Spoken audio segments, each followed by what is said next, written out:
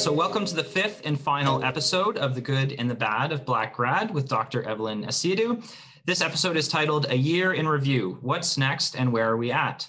If you are joining us from the conference, welcome back to the 59th Annual CAGS Conference. Bienvenue encore au 59e Congrès annuel de l'Association canadienne pour les études supérieures. My name is Ian Worley, and I'm the Executive Director of CAGS. Next, I would like to acknowledge that this conference and this session is being hosted virtually from the city of Ottawa, which is built on unceded Algonquin and Anishinaabe territory. CAGS and everyone gathered here today pays respect to the Algonquin people who are the traditional guardians of this land. We acknowledge their long-standing relationship with this territory, which remains unceded. We pay respect to all Indigenous people in this region from all nations across Canada and who all call Ottawa home. We acknowledge the traditional knowledge keepers, both young and old, and we honor their courageous leaders, past, present, and future. I would now like to introduce the executive producer and host of this series, Dr. Evelyn Asiedu. Now, earlier, Evelyn sent me a bio, but I seem to have deleted it, so I think I'll just go off the cuff here. Evelyn Asiedu recently completed her PhD at the University of Alberta and is currently working as a postdoctoral fellow. I will allow her to elaborate on that point. And she has been the courageous executive producer and host of the Good and the Bad of Black Grad webinar series, which we are delighted to help provide through CAGS, and just really enjoyed working with Evelyn. And I'll now turn the mic over to you. Thanks, Ian. It's just one of those days, isn't it, where you're like, I have everything in order, and then actually it's somewhere in the matrix. Yeah. Thanks for that intro. As Ian mentioned, I am the executive producer and host of this webinar series, The Good and the Bad of Black Grad, and I'm currently doing a postdoc at Thompson Rivers University. I'm actually the first postdoc in equity and diversity data analysis. I also do research data management, and we'll be doing some amount of policy analysis. So it's a very mouthy title, which Ian, you probably wouldn't have been able to say. So that's absolutely fine. Thank you. It's absolutely fine that you weren't able to find my title. So this webinar series was born out of the ideas of many Black academics. It started as a small idea and question that I had in my mind, and I convened with some close friends and peers about what were the things that we wanted to talk about and what were the things that we wanted people to know. And so from that stemmed this amazing webinar series, which we're actually on the fifth and last episode. So this is kind of a fun and sad farewell kind of review.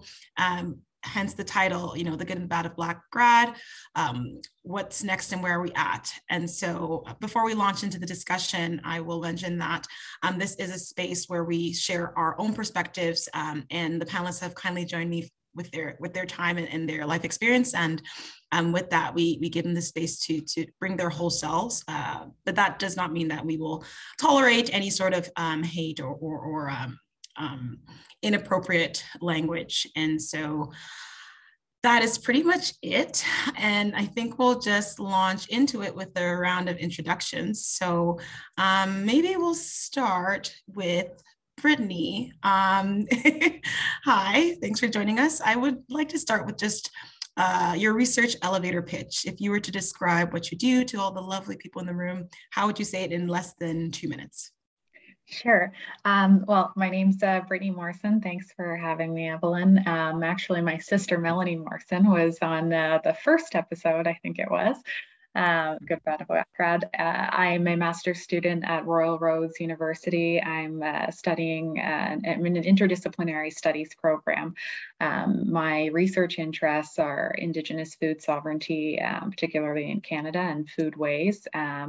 I also have a deep love for wine, so I've just recently started exploring diversity in the wine industry. It's an area that hasn't been explored very deeply. So that's what I do in my academic life. In my professional life, I do public affairs and communications for infrastructure projects here in Toronto.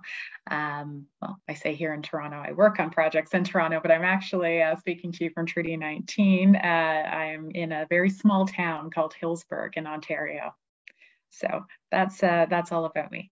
Amazing. Thanks for joining us, Brittany. I'm so glad that you're here. And we could probably do a whole episode about wine and the love of wine that we share, and also the diversity or lack of diversity of people in wine, but we won't go there today. Thanks for the short summary. We'll move on next to Aisha. If you are around, Aisha, can you let us know, what do you do with your research? What brought you to this webinar? And just, let's keep it under 2 minutes. Hello, everyone. Thank you very much, Evelyn, for inviting me to this great opportunity here to voice my experiences as a Black undergraduate. And so I am right now I'm a PhD student at McGill University. I am studying educational studies, specializing in language acquisition. My background is actually, I have a master's in linguistics, master's of arts of science in linguistics. And, it was such a different field that I'm in right now in terms of the theoretical frameworks. Typically in linguistics, we kind of pretend that language occurs, in a vacuum relative to social issues. And currently in my PhD, I'm really happy that I am looking at language in, conjunction with sociocultural issues. And so far, I'm back to my hometown, Montreal. I did my master's in U of A, where I met Evelyn. And it's nice to, sort of reminisce and be nostalgic for a bit when we're doing this. That is pretty much about me. Excuse me for not being able to join in with video here. I'm having some technical difficulties. My Wi-Fi is just terrible at the moment. That's okay. I mean, like we said, it's one of those days. The theme music, which we chose for today, was Life is Fine, because it is fine. So thanks for joining us despite your technical difficulties, Aisha. We're so glad to have you. Last but not least, my friend, Prof. Collins. Tell us about yourself, including your name. Hi, everyone. I'm really thankful for this invite. My name is Prof. Collins Ifonu. The prof doesn't actually stand for professor. It's my actual name. Otherwise, I saw Brittany's eyebrows go up. Yeah, it's my actual name. There's a long story behind that name that I don't think we should get into right now. I'm a doctoral candidate in sociology at the University of Alberta. I'm also the president of the U of A's Black Graduate Students Association. I've been president for the past 2 years, and it was in that capacity that I met Eve. We've done a lot of lovely work together. My research interests are really in the area of studying the political participation of non-citizens. I have a particular focus on, at the moment, so my thesis will cover Black international students and their relationship to anti-Black mobilizing in Alberta. I'm Nigerian born and raised. I moved over to the UK when I was 12, and I moved to Canada for my PhD. So yeah. Thanks, Prof. Yeah, Prof and I have a good relationship, so I tend to pick on him. So nobody be afraid for him. He can handle it. If I'm making fun of him, it's because we're good friends. So this is our panel. We're so excited to have all these students, and we'll just launch right into it. So again, this episode is a year in review. So we want to reflect on what we've seen happen in the last, I don't know, let's say 16, 18 months, really kind of capitulating from the death of George Floyd. And although he was an American citizen, a lot of the protests which ensued following his murder were carried impact across North America and great impact here in Canada. And so we've seen, or maybe haven't seen, a number of changes within academia. And so my first question is there anything that sticks out in your minds in terms of what has changed in the last 18 months? And do you think we're heading in the right direction? Kind of a general reflective question. So, because Prof's face is still on my screen, so I'm gonna ask you first to dig into that answer, if you don't mind. Yeah, sure. I think there has been change in the last 12 to 18 months, but for me, I think that maybe the most profound change is, I think, social justice / racial justice movements and activism have kind of become institutionalized. And what I mean by that is, I think now we see Whereas in the past, I think maybe there was a bit of a hesitancy around, sort of big corporations and, companies attaching themselves to movements such as, Black Lives Matter and so on. What we now see is kind of an embracing of these movements. I think Edmonton just elected a new mayor a few weeks ago, and I was reading yesterday that there was a unanimous approval of an anti-racism strategy. So I think what we're seeing is it's kind of hard to get away from it. I think even Ben and Jerry's has like a whole, they've put out some statements around, policing and so on. So, when I compare the current moment that we're in to my experience as an undergraduate or a master's student, which is, sort of 5-6 years ago, I think things have changed, enormously. Conversations around race and racism are no longer conversations that you have at the back of the class, or they're no longer conversations that you have in, little circles. What we now see is, institutions putting themselves, attaching themselves, to these conversations, contributing to these conversations, in some ways, some people spearheading these conversations, and the positives and the negative effects of that, we can discuss at a later time. But I think that for me has been the most profound change. I think it's just the embrace and with it the institutionalization of social justice movements, of racial justice movements, I can to be more concise. Thank you. Thanks, Prof. Would you agree with that, Brittany? Or do you have some other thoughts to lend about how things have changed in your perspective? Yeah, no, I totally agree with Prof. At the most basic level, the public discourse has just been amplified more than we've ever seen, at least in my lifetime. I thought about examples, and I think back to this example of when I was doing my undergraduate degree. And so my alma mater, which I will say the name for the benefit of the folks on this call, Ryerson University, it's a university in Toronto, and I say the name only for, like I said, the benefit of folks on this call, because it's currently being referred to as X University or our university. The university is named after a long deceased educator who played a fundamental role in shaping and designing the residential school system in Canada. I think everybody knows what that is. If you don't, Google it. But at the time when I started my undergraduate degree, that was 2007, there were long calls to change the name of the university. That was several years ago, and it was well known to staff and students what what the role he played in that.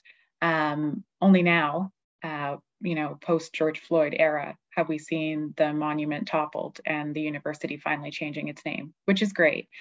Shouldn't have taken that long, but it's great that it's happening. And so I like to look at that with positively, that there's been some very good change that has come about. Another big indicator for me is the way people perceive the Black Lives Matter movement. It was sort of, if you think back to Pride Parade 2015, was it, I think? It was like BLM was this rogue organization that stopped a pride parade. They weren't allies, they weren't supportive, and they had basically ruined this really great thing. And, now it's an organization that people are happy to be associated with. And that, Prof said, we're seeing these organizations come out and support and, flags. I mean, I can tell you, I live in a small town and I see BLM signs and flags on these farm properties. So there's been pretty a monumentous change in the way that people receive organizations who promote Black interests and just equity-seeking groups in general, I think. So that's been, in the last 18 months for me, the biggest change that I've seen. Absolutely. I mean, it's hopeful in some ways, I know that I can't speak for everyone, but sometimes when I'm passing through or frequenting small towns, you kind of get your shoulders up a little bit. And that's just I think, kind of the defense mechanism that's inside all of us. It's not to say that small towns are bad or anything to that nature, but it's just kind of personal histories. And so to see a flag like that on a farm, like, yeah, that's amazing, really beautiful and amazing. And so just touching on what you both have said in terms of the institutionalization of the BLM movement and the embracing of the BLM movement, it's kind of, my sense is, get on board or you get left behind for many institutions. But I think that that's been a challenge that throughout the various episodes we've been talking about in terms of what that means, the BLM movement, in terms of if there perhaps is there virtue signaling, and to what degree do we appreciate that exposure or feel that it's being capitalized on in terms of just we do this too. And so it's kind of a complicated question, but I was wanting to tap into Aisha on your perspective of the BLM movement. What do you think? Virtue signaling, jumping on board, what is this like complicated topic that we're trying to talk about here? Well, thank you everybody for your important perspectives there. I definitely agree with the amount of impact that happened. For me, it was in terms of more internal. There was more of, I do see that there is a paradigm shift that's going on, but the magnitude for me was more internal. And as to the sort of BML, whether or not it is engaging in some sort of performative activism, it's always something important to ask and to consider. However, I think that we shouldn't really not waste our time, but overly focus on pointing fingers as to who is the most moral or whose intention is the purest, etc. But rather focus on the effects or when it becomes dangerous, when performative activism becomes dangerous. And to me, and based on my experiences, performative activism becomes dangerous when my voice as a Black graduate student is silenced. When people, say their, declare their allegiance with movements such as BML or Black Lives Matter, or, declare their close proximity to a racial group, and somehow, their intention ultimately, their underlying intention is to silence the Black cause and to create a false narrative. And that is when it becomes dangerous. And I think that's when we need to be really careful. And I have experienced this before. I would see some either colleagues or quote unquote allies, right, that would declare their close proximity, say, I have a Black sister, or a wife, or a stepsister, or whatever, and then that somehow gives them the license or makes them immune to some sort of to racism, or makes or just creates this false narrative that there's no longer systemic racism. I have BLM in my bio. There's no longer these issues. What are you talking about?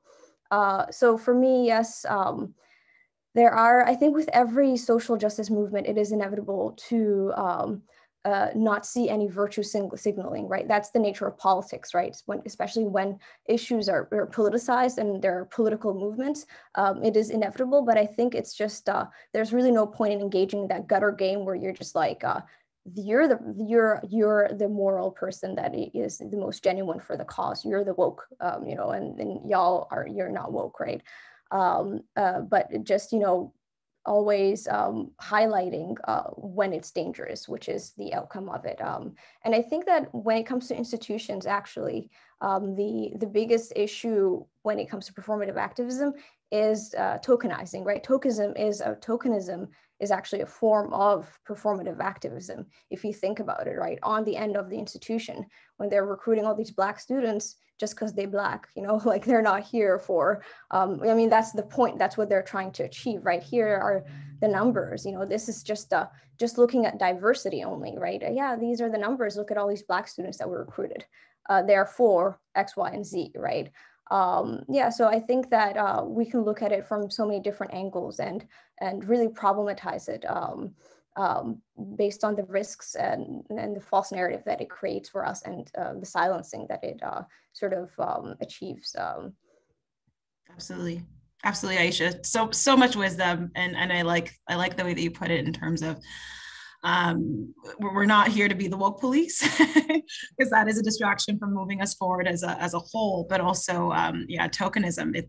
It's careful. It's a hard line to walk, especially for institutions who are trying for the first time and wanting to do the right thing. So I appreciate you bringing that up. And I had a follow-up question to that, just with respect to the recruitment angle. And one of the things that has been positive for me is seeing cluster hires. I know that a number of Canadian institutions have been doing cluster hiring of Black faculty. I'm sure there are others who have focused the recruitment of Black students. I haven't seen that myself yet, but I'm sure it exists. And so what Aisha, what you mentioned in terms of tokenism, I think it's something to think about and relates to the issue of the pipeline or the leaky pipeline of recruitment of Black people into these higher education spaces. So I just kind of wanted us to dig into that a little bit in terms of that line. We do want more Black faces and more brown and LGBTQ and various diverse faces in these spaces, but what does that mean and how can it be done in the right way? So maybe I just wanted to bug Prof here again with his this pensive finger on the lip about the pipeline of academia. And just the question is, I guess, what else needs to be there? Well, how do we move past recruitment in terms of ensuring that these people can do well and can thrive and can contribute productively to the institution? I think that, first of all, it's a massive question. Yeah, I know. I'm one that, doesn't really have a one-size-fits-all solution, but I think from my understanding, what I would like to see, like going forward, which I think would work, is kind of like in terms of looking after that leaky pipeline or fixing that leaky pipeline. I'd like to see like a joined up approach between various institutions, both post-secondary, from the K-12 level, to really address this problem of, if we're talking about the topic of, representation, right? We know that representation is, its most overt sort of manifestation is at the post-secondary level, right? We see it as there's about 1, 2, 3 of us dispersed across various faculties and departments.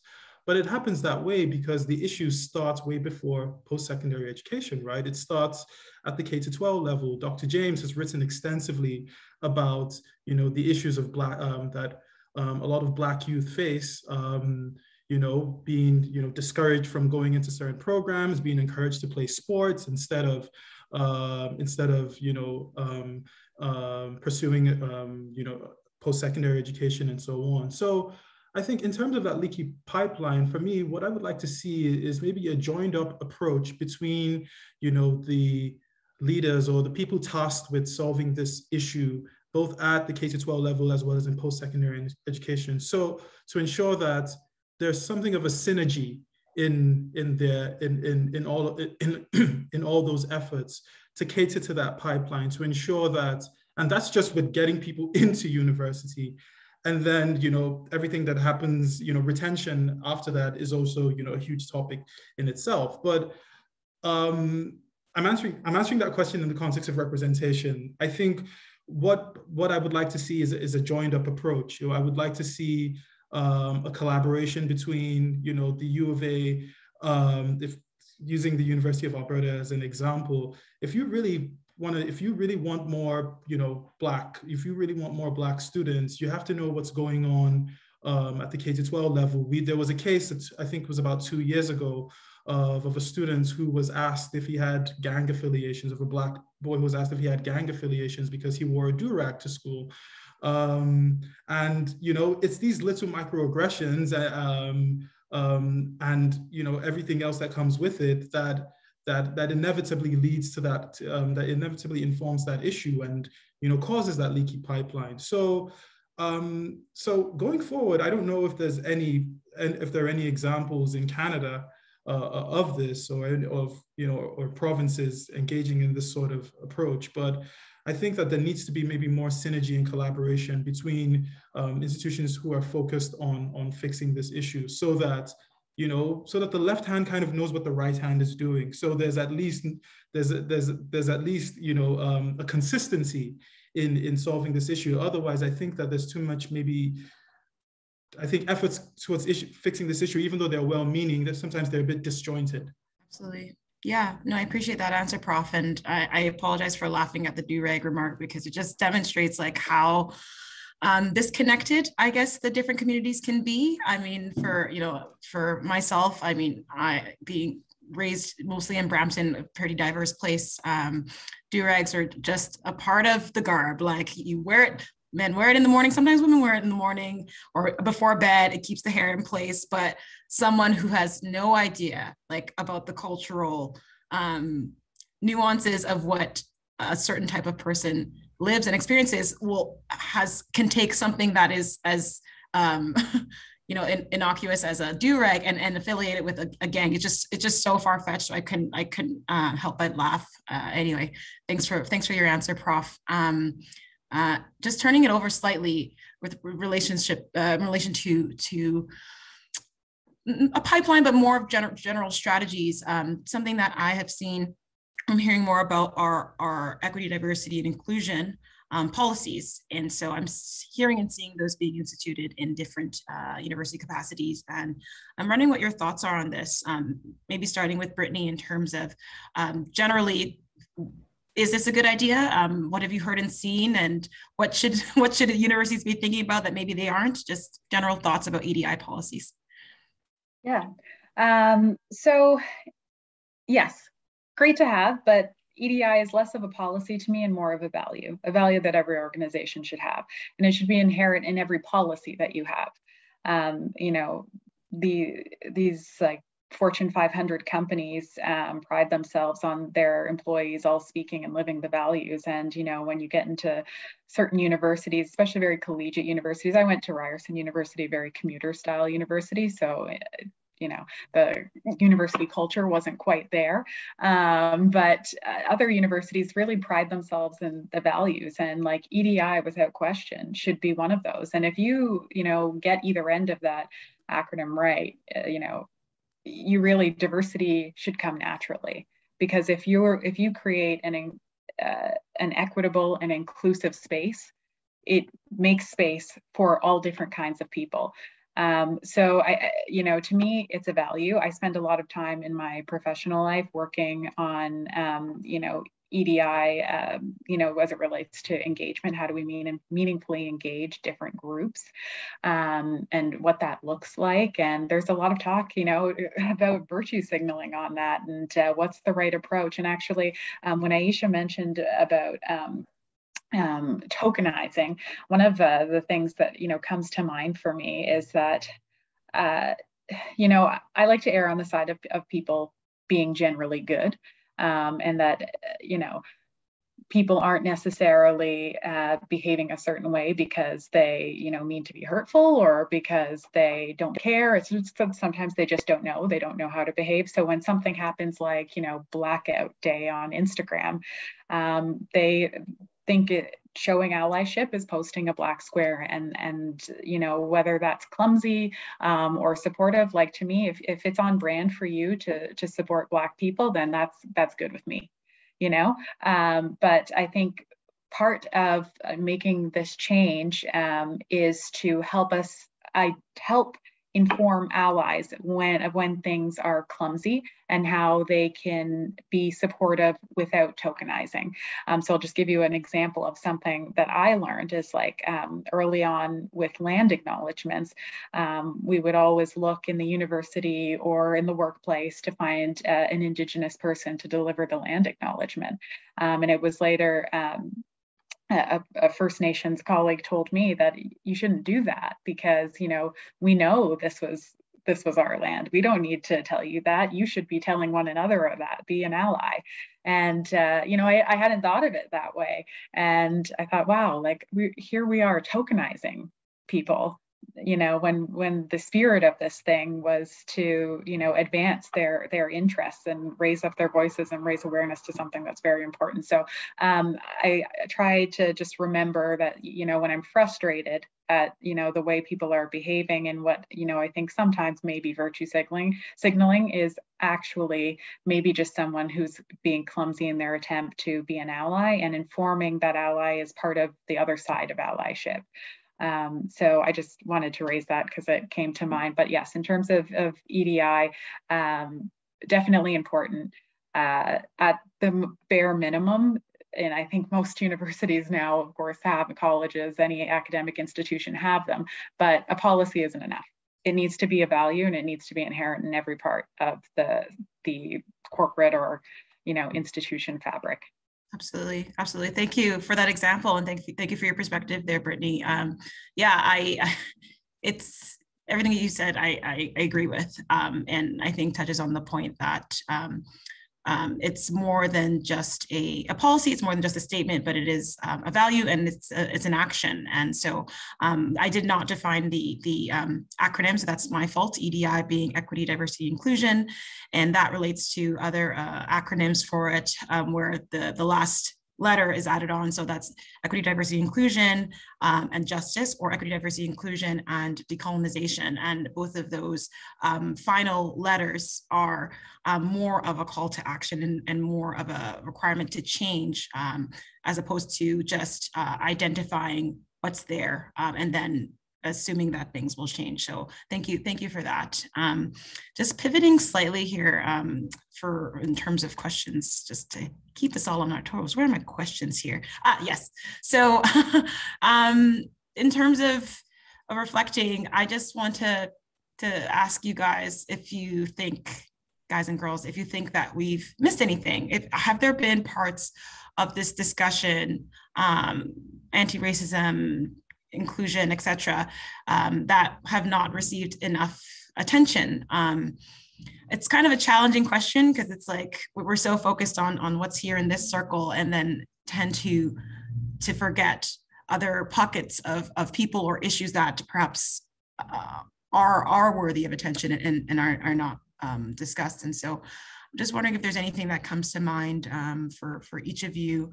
I want to start with Aisha because we haven't heard from her, and also because I can't see your face, and I just want to make sure you're good. And what are your thoughts?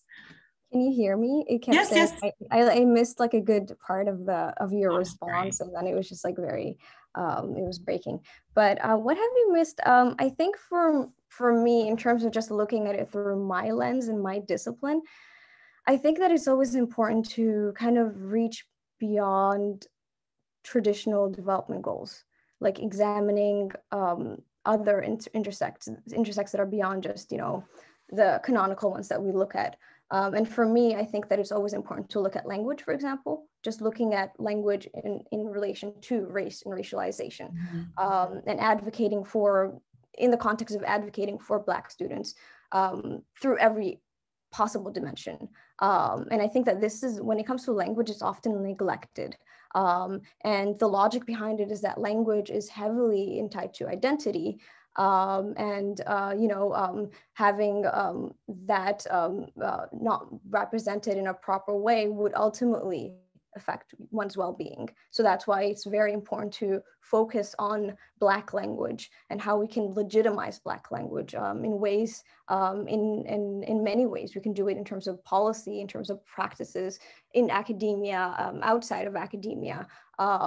And I want to maybe start having conversations about that. And actually, that's what my research is on. I forgot to kind of mention that at the beginning.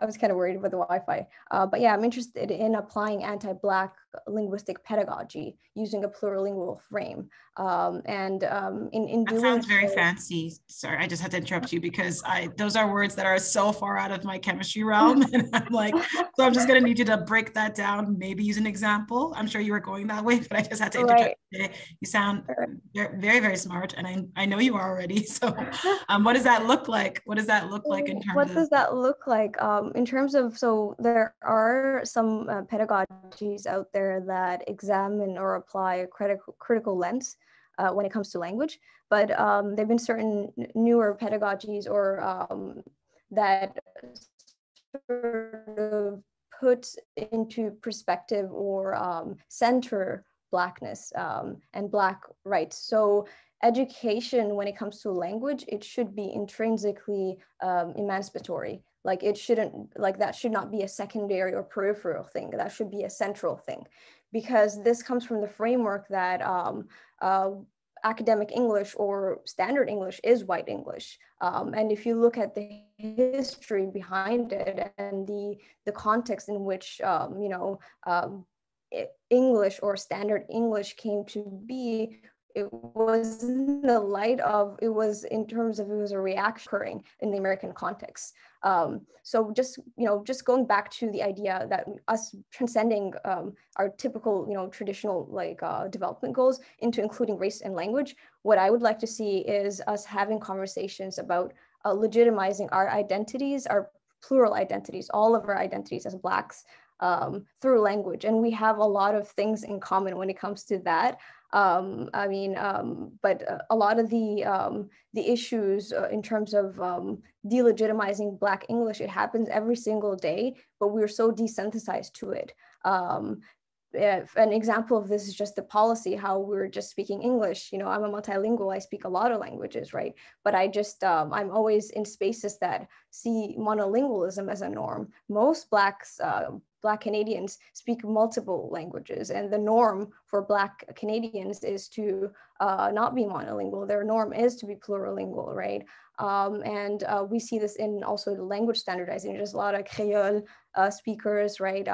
Whether it's the French or the English Creole, why can't we speak that in a standard form? Why is that not as legitimate as white English? So yeah, I might have gone on a little bit of a tangent there, given my research interest, but the way what we missed sometimes is looking at non-traditional dimensions and incorporating that into our emancipatory sort of mission when it comes to Black rights.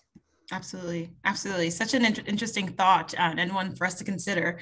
I think from my perspective, I'm learning, especially in this new role, about language as a gateway and language as itself a barrier. And so if we think about it, even beyond just the Black students and the racialized students and their experiences, just in terms of access and allowing people to feel welcome and invited, we can subtly exclude people using certain words. When I worked with the city of Edmonton on their anti-racism task force, I found myself, in that position where I was just talking the way that I talk, and someone, not directly, but called me out on it, saying, you have to use different words and slow down because we don't all think the same. And so I think that from a university standpoint, we use a lot of words and language that's are very high level and fancy, but to some degree it can be exclusionary and can signal to people that if you don't speak our language, you don't belong here. And I think that that's something for universities to also consider. So thanks for that point, Aisha. I'm going to turn it over to Prof, because I know that you had a thought on this about things that we've missed. What would you like to share with the crowd today? I think things that we've missed, I mean, there's always something, but I think something that's been on my mind is really maybe just the future of student politics. I think that a lot of social movements derive their exuberance and their momentum from students. I I think that we, in I guess North America, Europe, and so on, I think we're in an interesting time where higher education, as government funding for higher education has gone down, higher education is now big business. Institutions are now sort of privatized, and a lot of the running costs of the university are being passed over or being shifted over to students as consumers. So the average student goes into university, thousands of dollars in debt, and that's just gaining admission. And then it's not unfamiliar to find, an undergrad student who's maybe working 2 or 3 part-time jobs just to be able to afford, living expenses or tuition and all of that. And then, there's also market pressures with the labor market, placing pressures on you to be sort of a ready-made graduate, right? You're looking at entry-level positions, and you find that this is an entry-level position, but for some reason they want you to have 2 to 3 years work experience, and you're like, where do I get that from? Is there somewhere where I can buy work experience and put on my CV? You know what I mean? And I think all of this has implications for how much time and how much investment students put into advocacy and the sustainability of advocacy. And I think what then happens now as a result of these increasingly prevalent neoliberal logics in which the higher education is run, student advocacy, of which all of us as are beneficiaries of, we shouldn't forget that Black students were banned from certain universities in this country.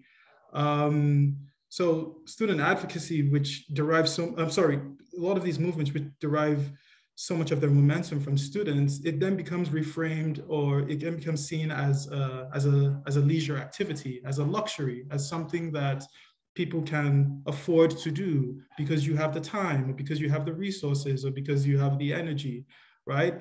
I also think about this within the context of the internationalization of universities. We were just talking about EDI with the last question, right? If your university's EDI policies is look how many international students we have, that's not an EDI policy. That's just your business plan, right? I'm sorry, I have to interrupt again because it's funny that you say that, and it sounds kind of snarky, but I've actually heard from people who are higher up in admin at different institutions, I won't name where, who actually believe that having an X number of international students means that it's like that we're good and that it's good enough. And so I'll just let you continue because it's actually a fact, even though I'm laughing, it's people actually think that. Yeah, absolutely. International students are like the poster children for EDI, when it's time, they call us, they line us up, and then they take pictures. You know what I mean? So, anyway, so I'm thinking about this. It's all connected, right? Because as a result of government, the reduction of government funding and public funding for universities have now become bigness. They've privatized, and now international students are now being recruited in mass numbers to supplement university budgets. And in some ways, this is also connected to the immigration policies of various provinces. It's a huge monster. So I'm thinking about this within the context of student politics and how much, and like I said before, so many of these movements are from the unpaid and sometimes unrewarded labor of students, right? You look at all of the pictures of these of BLM or so on. I mean, BLM has chapters in different universities.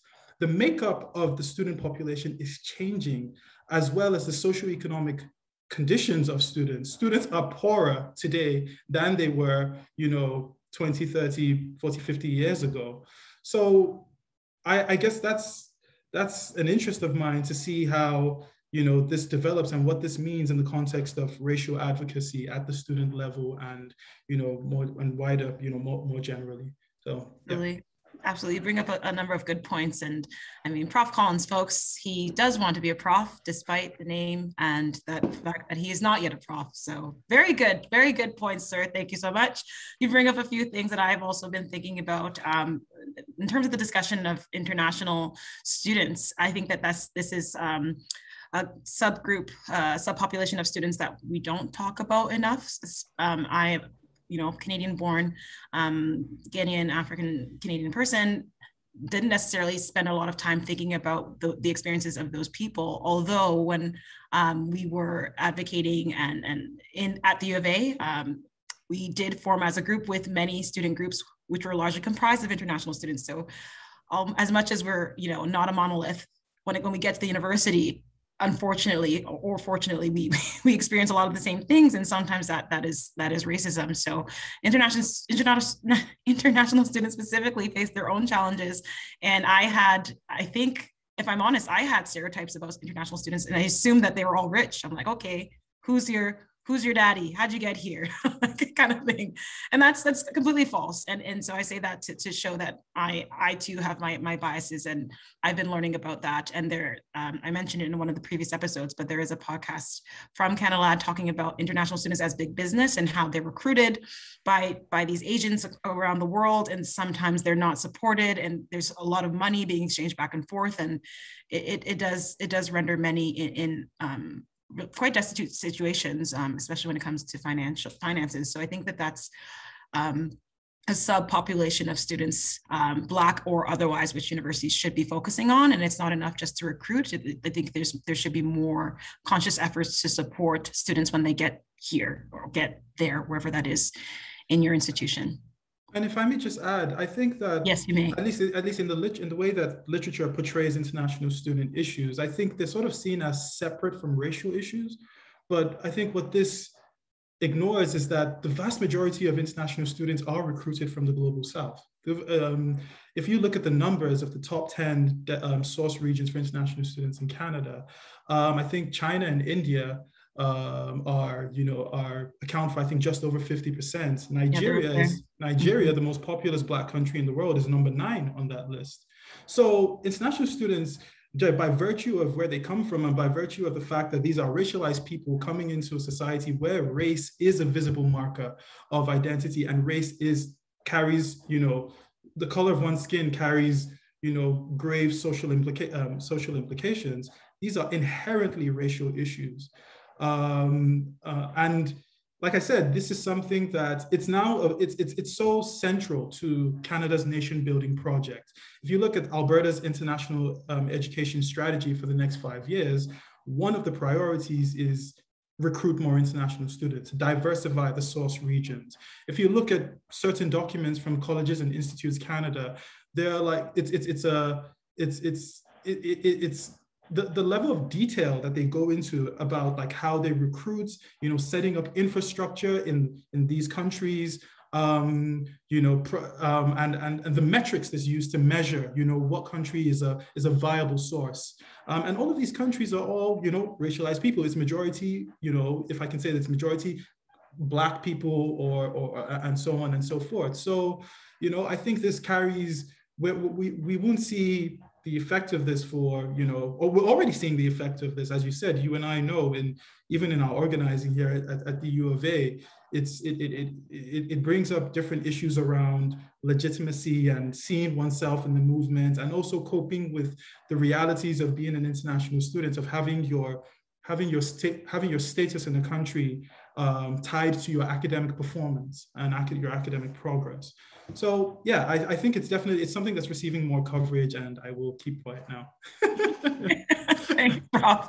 Thanks. Yeah, sorry, we'll talk about tangents. We definitely want a tangent there. Just want to check in with Brittany.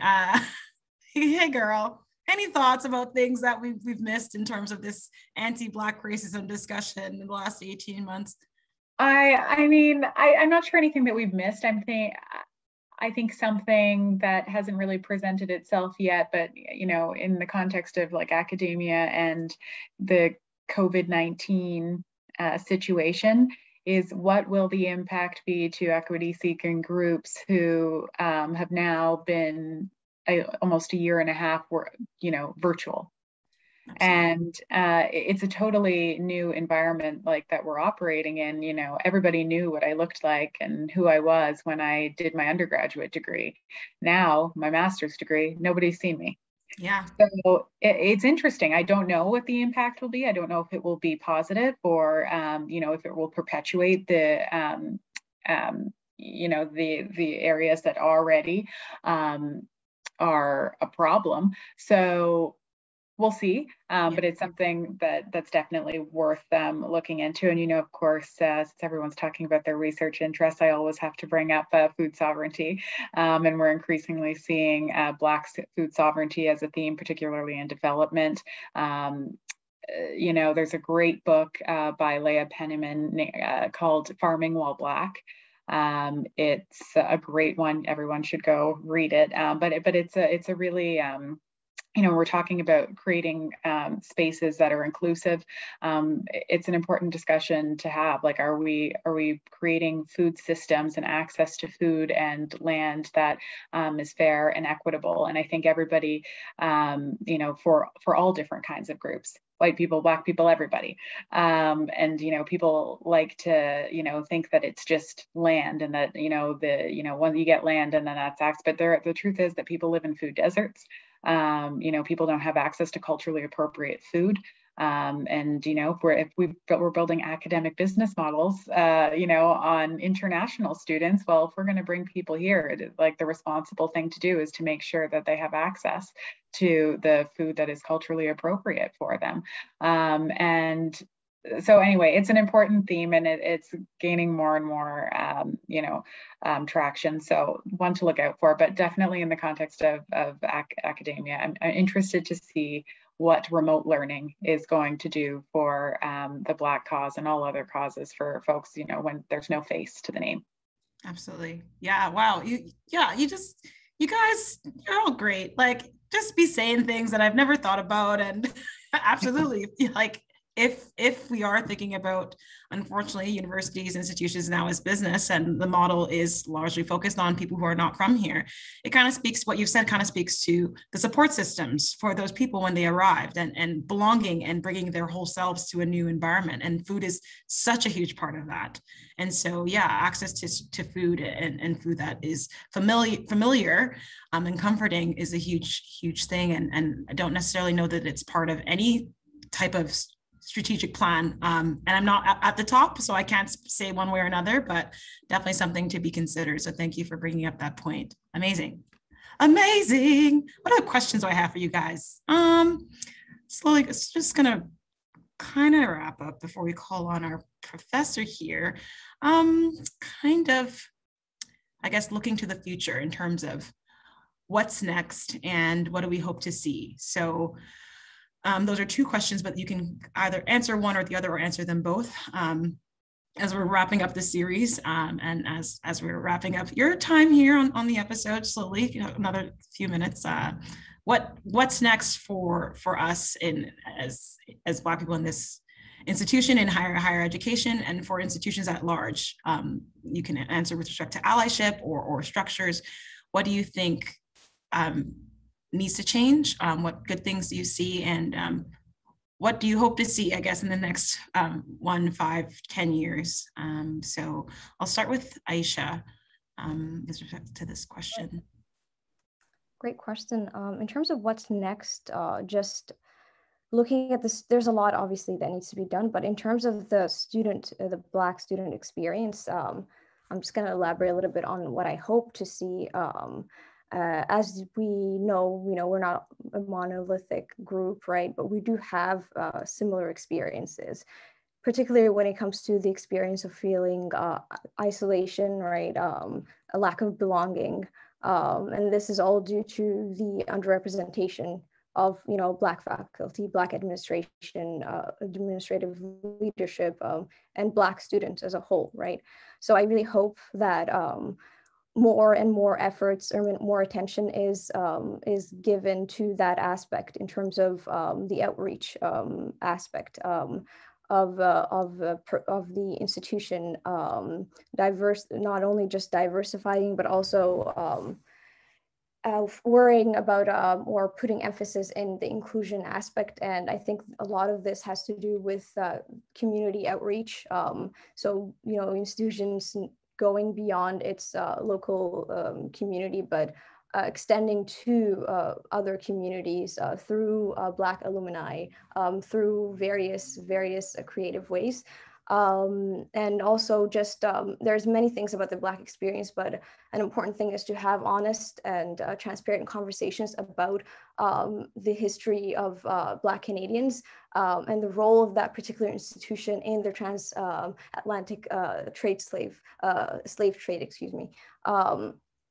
And having honest conversations about those, and having action plans and policies that genuinely reflect the conversations that you have with the community, the Black community, and removing statues that are symbolic of the violence that Black community goes through on a daily basis, and many more things. The curriculum, curricula, having it reflect our demographic diversity, and including Black professors, Black scholars that are often underrepresented and unvoiced, and many things. But just to go from the question that you had before about what do you expect to do after this series is over, I believe. I wanted to really, take the time to thank you for having this series, because this series is a reflection of the conversations that some Black students actually don't have the privilege to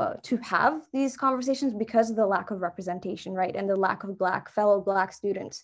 And for me, I really hope 10 years from now, or however many years, that we keep having these conversations, however, large scale or small scale, whatever scale it is, because these conversations for many Black students are, they are validation in the sea of invalidation, in a sea of constant invalidation. And having these conversations have a tremendous effect on our well-being in ways that people sometimes cannot understand, and maybe even us, we can't understand and see. Oh, thanks, Aisha. Thanks for being here. You've said so many important things. To your last point about having these conversations, they fuel me, and I know that they're important, and there's so much we can learn from each other, and so we'll talk about that forever. But in terms of the other things you've mentioned, a lot of it kind of relates to community. So getting in touch with Black alumni and connecting to them, and in terms of thinking about that pipeline and recruitment, and also you kind of touch on with these conversations, creating spaces where people feel validated. So many points and things that we're looking forward to seeing. So thanks for bringing that up. I'm gonna go to Brittany now. How about you? What are your thoughts? Yeah.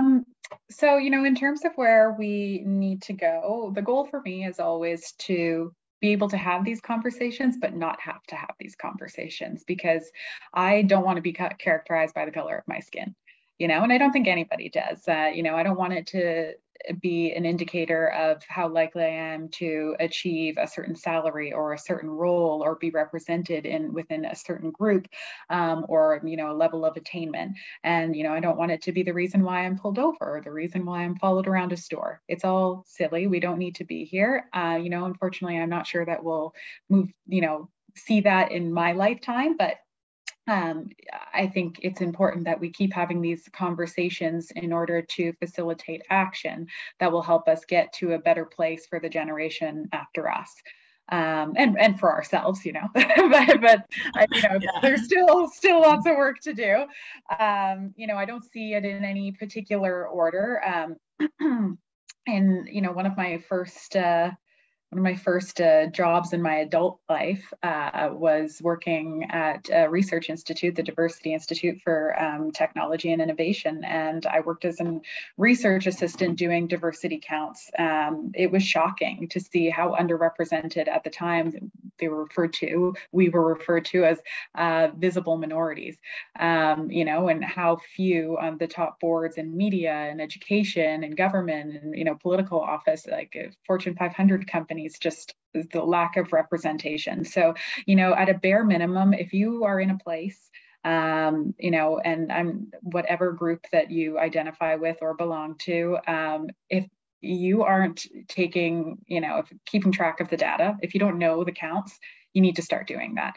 because it's the bare minimum that you can do, especially now, we talk about what I was just talking about when you can't see the people who you're interacting with, when people are working remotely. It's very important that we are keeping track of that. And I know people are hesitant to provide that information, but data helps us, we should all know in academia, data helps us make informed decisions. So at a bare minimum, we should be doing that.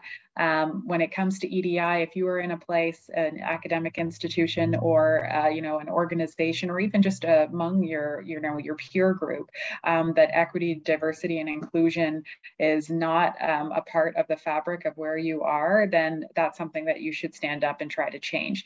And it's not just a policy, it's a value. It should be inherent in everything you do. And a good way of doing that is auditing your existing policies to, make sure that they reflect those values. I think, the other thing is that there is no question that Black people face different preconditions than their non-Black peers. And that is one of the, if not the only reason that, Black people face, barriers to attainment in multiple areas in life. And it's due to a network of interconnected barriers that are often systemic. And so if there's any question about deficit model or any of these things, this is not because of some cosmic inadequacy that Black people have. Black people are just as capable as everybody else, and we need to pat ourselves on the backs and remember that. We make fantastic athletes, we make fantastic musicians, so there's no reason why we can't be leaders in STEM, why we can't be represented in public office, and all other areas of social life. And the way to do that is to take the steps to make more inclusive spaces, to identify those preconditions and work through the systemic barriers that are preventing Black people from attaining.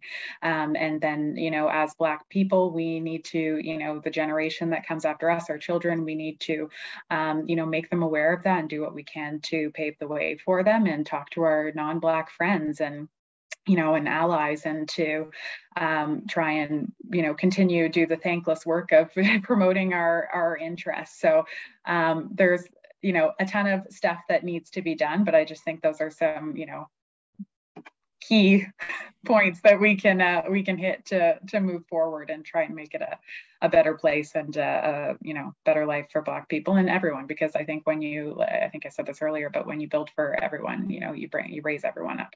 Absolutely, absolutely. My sister Stacey Asiedu says, "Amen, mic drop." So that's how people are feeling about what you've said. Thank you so much, Brittany. So many points. I can't even recap. You said it eloquently, so I won't add anything more to that. Thank you for your final thoughts. What about you, Prof? Again, pensive with the finger on the cheek. What are you going to tell the people? How am I going to follow that up? I don't know. I don't know. Yeah. No, I think Aisha and Brittany, you guys made such excellent points. The only other thing I have to add is,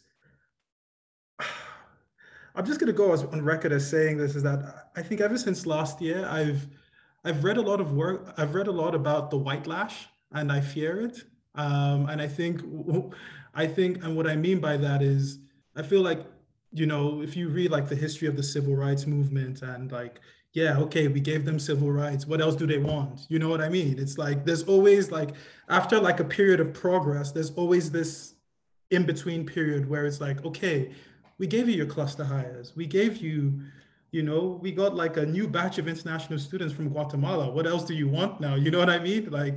And I guess I'm still in a moment where I don't know what that's going to look like, because I think that it is coming. And I think maybe the debates around, critical race theory in the US, in the US are one manifestation of that. But as for, to answer your question more directly, I think it's really just about consistency and accountability. For anyone who's going into a university or already in one, don't be afraid to just hold your university leaders accountable.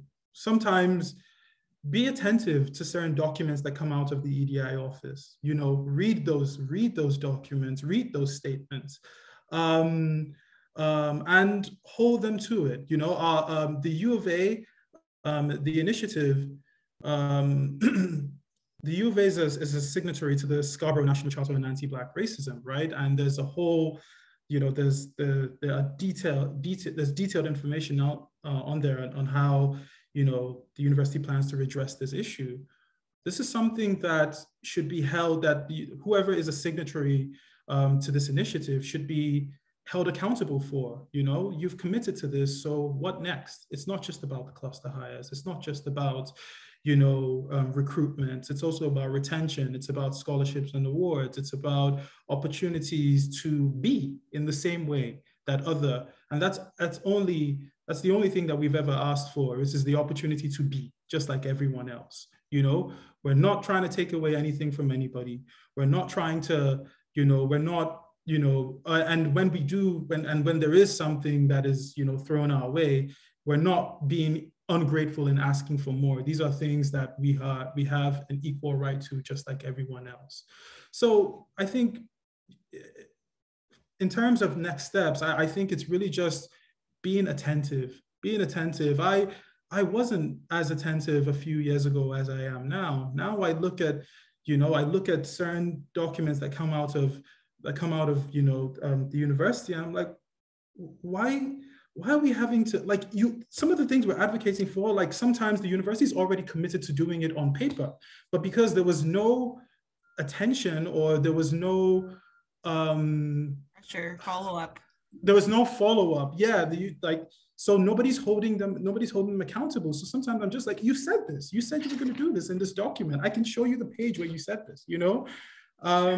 So yeah, it's just, you know, not being afraid or not being hesitant to follow up and to seek that accountability, because it's what we deserve at the very least. Absolutely. Thanks, Prof. You guys are amazing. And you could take a break now while we bring on our next segment, Petition to Prof. And not Prof. Collins, an actual professor. So today we were fortunate to have Dr. Carl James. I'll just read out his bio while he comes to the screen. Oh, I'm like a huge fangirl of Dr. James, so I'll just try and read this without stumbling. Carl James is the John Augustine Chair in Education, Community, and Diaspora in the Faculty of Education at York University. He's a professor in the Faculty of Education and holds cross appointments in graduate programs of sociology, social and political thought, and social work.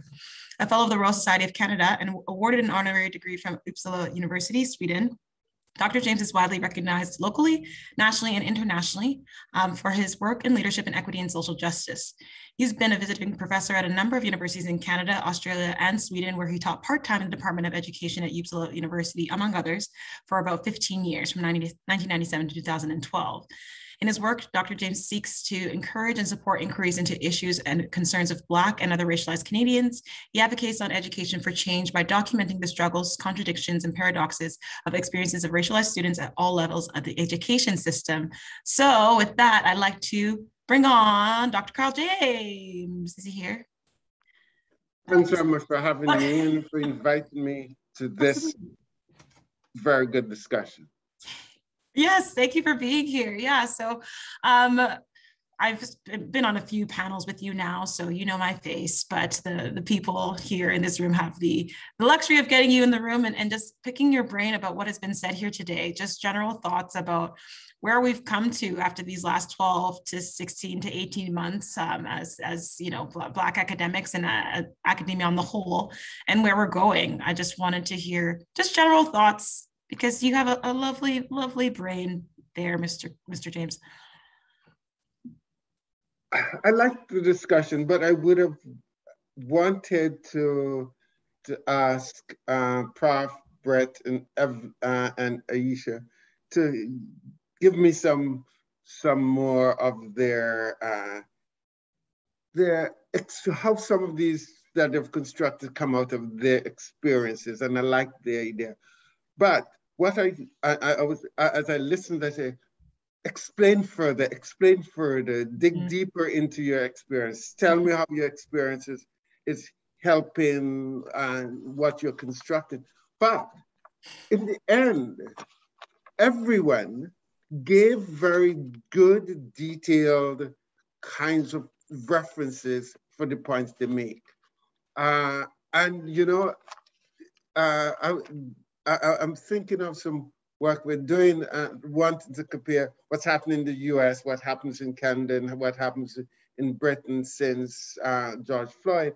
And I think what Prof said about these issues and how he constructed it, that last statement was very, very useful. And I thought, but one thing I picked up on that Prof said is, it's coming. You know, he constructed all these things. Oh yeah, we've given you these cluster highs. We've given you these international students. We're giving you all these anti-racism training or anti-bias training or unconscious bias training. We have listened. We have sponsored people to come to you and give talks about anti-racism. What more do you want? And I think I'm left with that. So given that, after all, given all what he just said lately, at the end, how can we really think that, is there any change then? Can we, or will we see happening, is there going to be any change? You know, about 2 or 3 weeks ago, I talked with a grade 12 student. He's going into university next year, and he was doing his own research. He's interested in computer science, and he says to me, he sees all what's happening here as something that's just for now. So he says, by next year, this is a 17-year-old kid, black kid, saying by next year things are going to be back to where they were, and so we wonder about them. However, what we heard from Brittany and Aisha, et cetera, have me wondering about what we call the cruelty of hope. Oh, yeah. What kind of hope then? Is this disguised hope or cruel hope or hope which, like Freire talks about, which, you know, this, we are now able to imagine a society that's different, that these things that we hope for will eventually come about. So I'm wondering about, having listened to this conversation, I'm wondering how much hope can we put in? And one of the important things, I know you have a question, but no, please go ahead. No, we have lots of time. Beyond the individual, beyond these individual conversations, beyond these cluster highs, beyond bringing in international students, beyond having these, paying attention to all these things and having these nice words on paper, beyond that, individuals, how much are we really advocating for institutional changes and structural changes? Because it cannot just happen in the classroom or these individual training for professors or students, or just simply given the curriculum. How much are we going to see this expressed in the larger society and in the entire institution? Because we have to see that there's a relationship between what happens in the classroom, and it's been noted from K to 12, from what's happening there, what happens in our individual universities, and what happens in the society generally. And so it cannot be just us having this conversation. That conversation must be had in the larger society. And the media have a responsibility to also look at how they're presenting the messages. If we only see black young people as being athletes and musicians, and not seeing them telling us about the effects of COVID and the implications of that, what does that say to the black young person about imagining themselves in university and being able to get there? So yes, so I want us to push the conversation beyond just all these individual things, to see institutional changes and structural changes, societal changes. Because, you know, as many people have said here, just about everyone have noted that in many cases, universities have some of these words on paper? And how much aren't we holding them to them? Mm-hmm. Absolutely. So many things. Yeah. So many interesting thoughts, Dr. James. And I want you to know that we have a bit of time. So if you did have any specific questions for our panelists, please feel free to ask. And one thing I want to say about the cruelty of hope, I think in this moment, some of us are having the audacity to hope. And I think that that's the other side of the same coin. And if not for hope, what do we have? You know, it's sad. It's sad to think that a teenager, not even yet haven't chosen a college or university, is nervous that all of the commotion about Black Lives Matter will have diffused by the time he's ready to enter into this space. And I feel sad to hear that, but I also know that that's the truth for many of us, even myself, as I sit in this room. How long is it going to last? So thank you for your points. But there is some healthiness to hope, you know, but also seeing it as it's important. We're going to have, that's why we engage in these conversations. Absolutely. That's why we're going to talk to the politicians and our professors and our leaders, because we have to have some sense of possibilities for ourselves. After all, we cannot just simply say, no, it's not going to happen. At the same time, we also have to balance it with how the structures are, like somebody put it, as this big ship that's, you know, that needs to shift, and therefore there's a need to. So yes, I'm not saying no to hope, but we have to also think, how do we, in that hopefulness that we cultivate, also move to start seeing, as was talked about earlier, you know, these hires, etc. So one of my big questions that I have, for us very big today, question, and I wanted everybody to elaborate on it.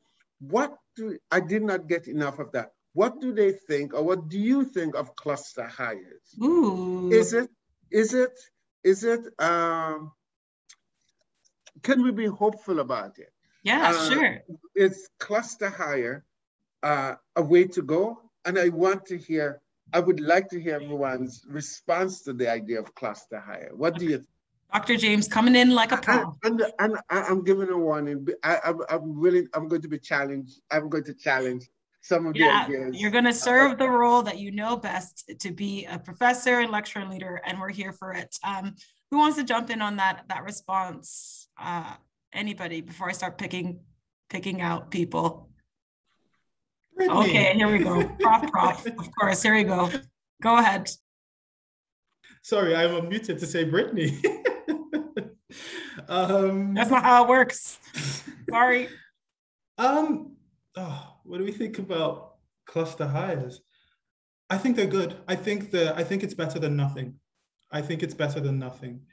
I don't know. Okay, Brittany, you're up next. I have to come. Prof is still processing. Let's give him a second and hear. What do you think, Brittany? Cluster hires. I think it's an interim measure. Like it's a tactical response to an issue, but it doesn't address the baseline, which is the fact that there are these systemic barriers that affect the ability of Black people or other equity-seeking groups to obtain the roles that they are perfectly capable of fulfilling. And so I'm fine with it being a tactical response in the interim, but I think the ultimate goal is that we become leaders in equity and inclusion, and that we break down those systemic barriers so that we can naturally produce a diverse candidate pool. Yeah, say it again, sis. Yeah, no, I agree. But I'm not the one asking the question, so I'll just kind of chill out. Aisha, we're going to have to get your idea about this to Evelyn. Go ahead. Oh, okay. I'll go at the end. Is Aisha still with us? Yes, I'm still with you. Thank you very much, Professor Carl, for that question there. Yeah, I think that, as Prof said, it is necessary. But it's better than nothing in that sense, if I'm wording his words correctly there. And I think Brittany gave a really perfect answer there for all of us. And I think that the issue mainly with this cluster hiring, again, would be what we discussed before, right? In terms of, signal of virtue would be the other issue. And we need to, try to think about minimizing that in terms of having genuine conversations and looking at our intentions as to why we are taking particular measures when it comes to diversifying, quote unquote, a certain, university faculty. Amazing. Okay, I think it's my turn now. And the Prof was going to also finish what he was going to say. Okay. Let's let Prof go. Okay, yeah. So as I said before, I think they're good. I think they're better than nothing. But I also agree with what Brittany and specifically stated about addressing the systemic issues that continue to plague sort of recruitment of Black and racialized people. I also think that cluster hires don't really, they're good at getting people in the door, but doesn't really cater to what happens afterwards, right? And these cluster hires, they're usually, dispersed across various faculties in the university, right? So you have in the department where there was no Black faculty member, now you get one, and arts gets one, and, all of these other faculties get one. So, 0 to 1 is minimal progress, to say the best, or 1 to 2 is minimal. But then what then happens after? We know, I think Dr. James, you yourself and Francis Henry have written about experiences of BIPOC faculty after recruitment, written about how you get saddled with lots of, responsibilities. If there's, I know in the UK as a master, as an undergrad student, there's hardly any Black faculty members. And the one Black faculty member that was there got, swamped with mentoring because everybody rushed to him. This is labor that is not factored into the metrics of how your performance is measured as an early career faculty member. You're expected to serve on 1,000,001 diversity and anti-racism committees. So these are all things that happen afterwards, right? So in short, I think that, again, it's better than nothing. We take our wins wherever we can, however we can get them. But, there's also the issue of what happens after, right? What happens after, hiring. Okay, I think it's my turn now, right, Dr. James? Yeah. Am I allowed to go? Okay, yeah. So I'm going to say that I agree with all these fine people because that's the easiest thing to do. No, I think that cluster hires are complicated. As with what my panelists have said, I think that they are a good place to start. I think that they're an opportunity. I do realize that what we've kind of directed this conversation towards is the fact that it does not necessarily address the support system for those faculty when they arrive and prepare them for the experiences that they may have, being the one of the only or one of the few, and then what happens after that in terms of do they leave and whatnot. Prof touched on the topic of workload and how the institution necessarily values mentorship and community-based research and community engagement. I think that's another thing to consider. I also think one thing to consider is in terms of the backlash / blacklash / whitelash is how do their peers perceive them? So let's say that I, for example, join as a cluster hire, which I'm not, I'm a postdoc now, so this is a hypothetical situation, but let's say that I jump onto the bandwagon and join because I have the opportunity. Then there's the whole situation of the proving yourself, which of course every professor, once they're there, has to prove themselves anyway. But then it's like, you have perhaps other people in your faculty who are like, oh, you're just here, you're just hired because you're Black, just so you know, and we all don't think that you deserve to be here. So not only do you have to prove yourself in your academic work, because I mean that's your professor and that's what you need to do, but then you need to prove yourself to your peers to ensure that they know that you know what you're doing. And it's a difficult line to toe. I think it's almost impossible. So I think that there's a lot that goes with cluster hires that aren't necessarily part of the general conversation and discourse. And that's why we're glad to have you here, Dr. James. What do you think? You know, I like the last point you just made, because if you're hired as a Black faculty, that means that the institution made certain, probably they might say compromises, certain kinds of reservations, certain kinds of changes in order to get you there. So it's important for us to know, how does the institution, or how do the colleagues with whom you're going to work understand Black hiring and understand. But consider this. For many years, universities have been talking about, we have had employment equity in the university. Universities have had equity, and we have talked about equity and employment equity, put in place equity hiring. Consider that some of these many universities have got awards for their equity programs. You know, that shows that, yes, you have been doing good work with equity. Not only universities, but businesses. Since employment equity has been in place. If that's the case, if universities and businesses and others have been getting awards for having moved on employment equity, how is it in 2020 that these same places that used to get awards for these things are asking now to hire Black people? Sounds contradictory, doesn't it? Yeah, it does. But that doesn't mean that they are not good representation of racialized people in those places. That's why they would. So I forgot who used the word visible minority earlier. Oh yes, Brittany used the word visible minority. Notice, so we live in a society, Canadian society, where we have lumped all these racialized people as visible minority. And as visible minority, you're going to be counted as visible minority. And so therefore, the differences between all these groups are not going to be as significant because you're visible minority. So over the years then, the visible minority category, it used to be women, visible minority, people with disability, and Indigenous people. So racialized, I use the word racialized rather than visible. So the visible minority people have been lumped.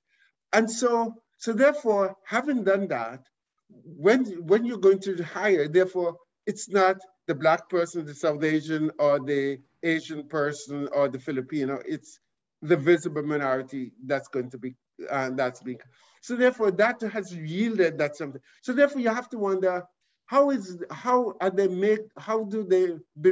been making sense of the different experiences that come to that interviewing process based on their race?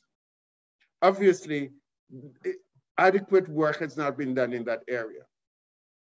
So my question becomes again, does this mean then that simply having Black hires, is that going to really change? Because are we going to have to constantly, next year, the year after that, and the year after that, be constantly saying, yes, please, if you're Black, apply? Are we going to have to say that?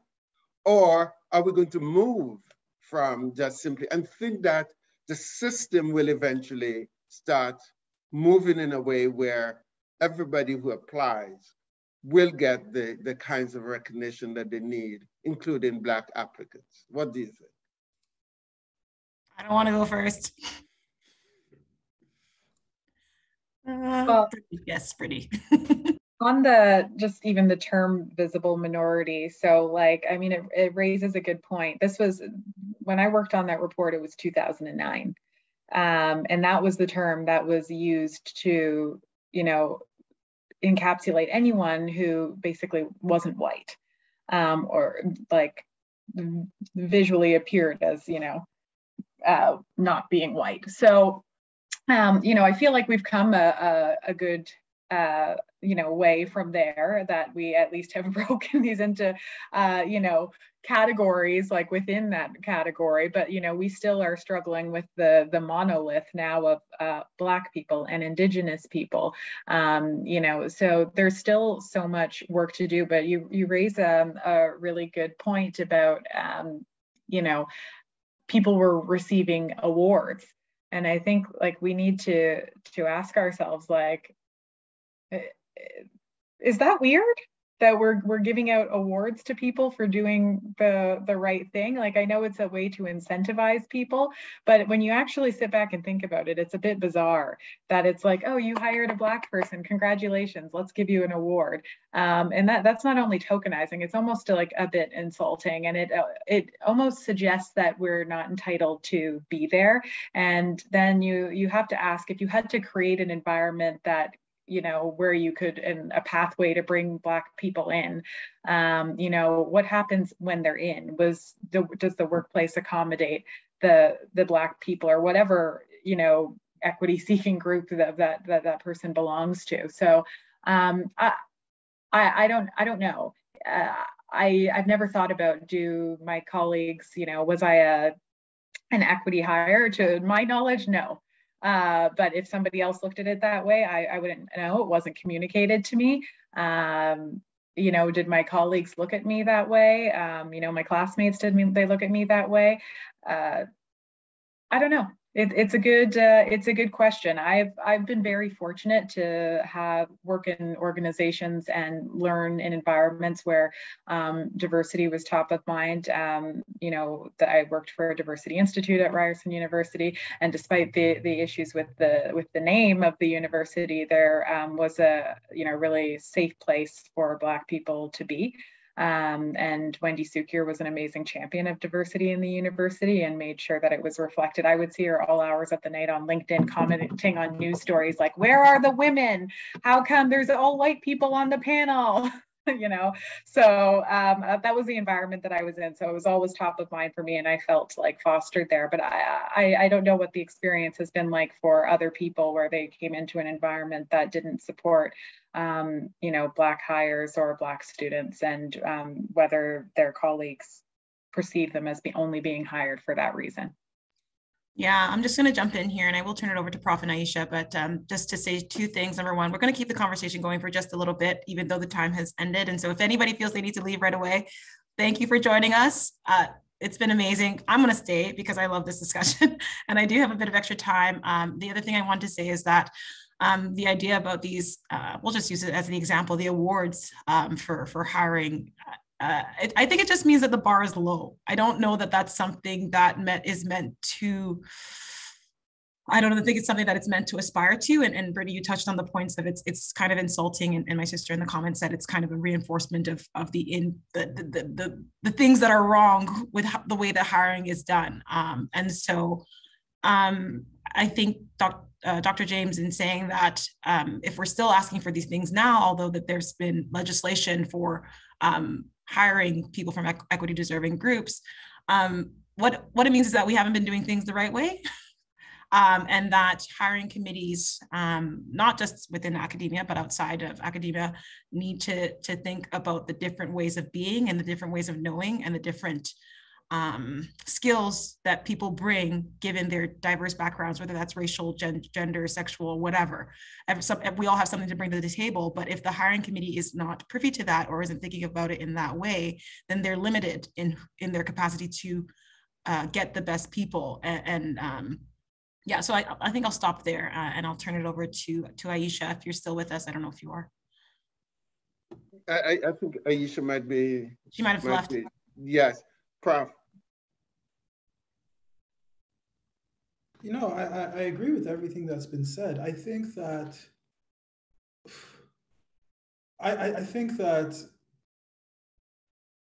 I'm struggling to sort of articulate myself, but I think that there's something to be said for the metrics by which, performance or by which, performance is measured in the academic space, right? Like, we all know this, like, those of us who are in grad school, it's all publications and, you know, it's publications and conferences and whatnot. But at the same time, there are lots of other engagements that, you know, particularly Indigenous and Black faculty engage in, most especially mentoring. I know this because I'm a product of it. And these sort of activities or these engagements are never ever rewarded, or they're never ever noticed. These are not things that a lot of this labor can't be articulated on a CV, or they can't be mentioned. They can't be factored into, you know, whether somebody gets tenure track or not. So, and I also think that, you know, the model by which people are measured, I think the metrics by which, you know, faculty, particularly, you know, Indigenous and Black faculty, are measured, for me, is completely flawed. And that also requires some form of reimagination and some form of rethinking. Again, it goes back to the earlier points of what happens after the hire, what happens after you get in the door. There's also something that I've also kind of realized this, and I think it really boils down to, so Eduardo Bonilla Silva is a race scholar, and he talks about, you know, he's written a lot about colorblind racism, right? And in one of these concepts, he talks about abstract liberalism, where these, and what it is like, there are these sort of goals around equality that are evoked to block. So when you hear about cluster hires, it's like, why should there be cluster hires for Black people? This should be, everyone should be given the equal opportunity.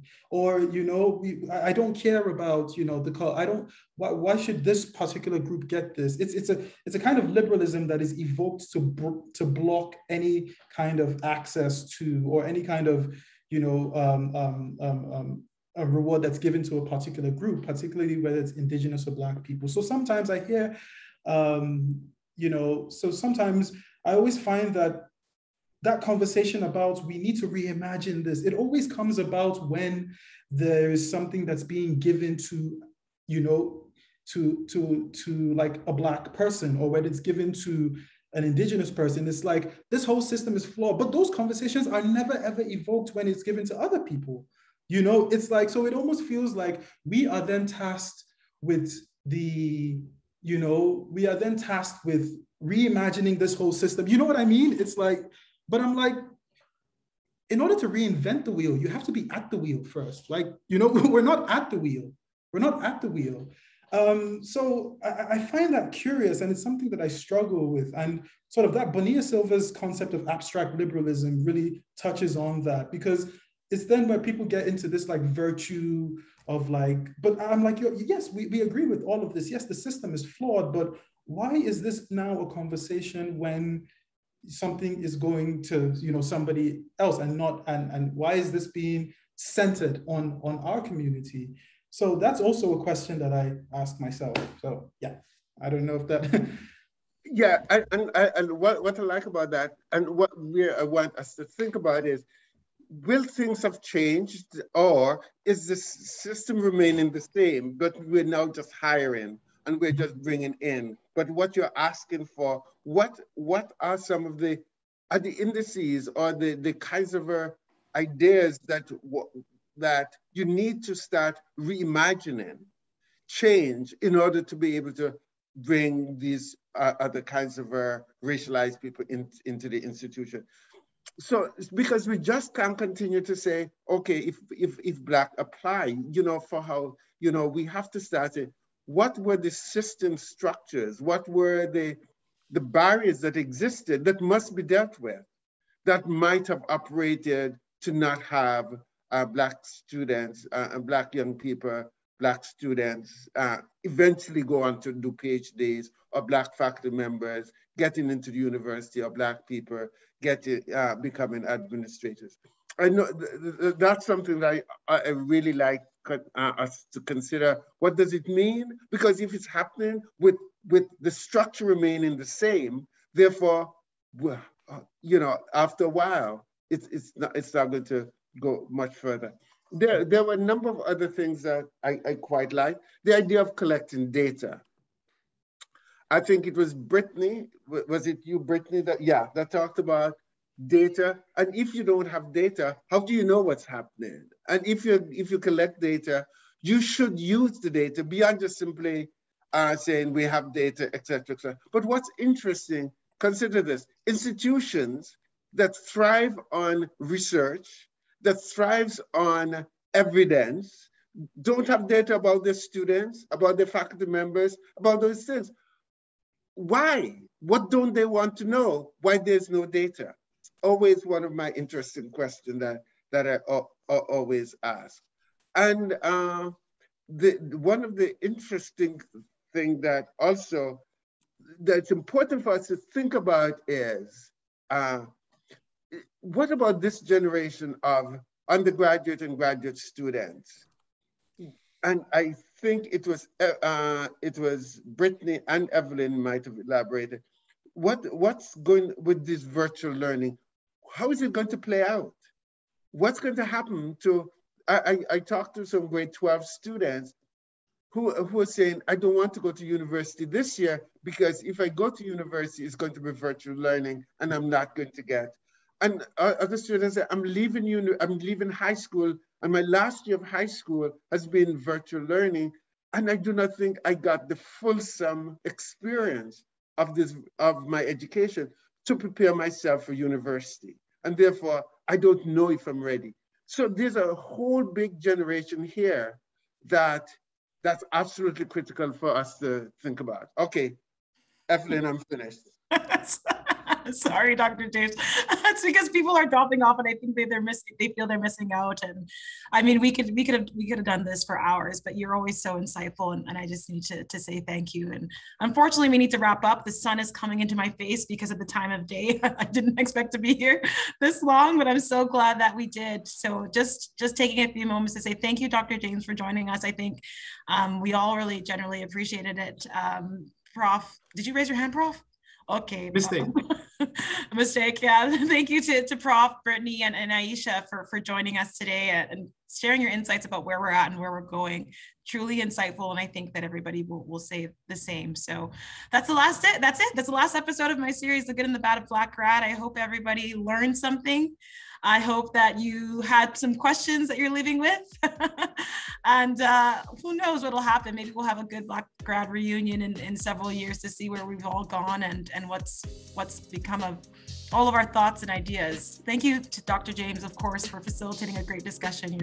You're amazing. I will always be a fangirl.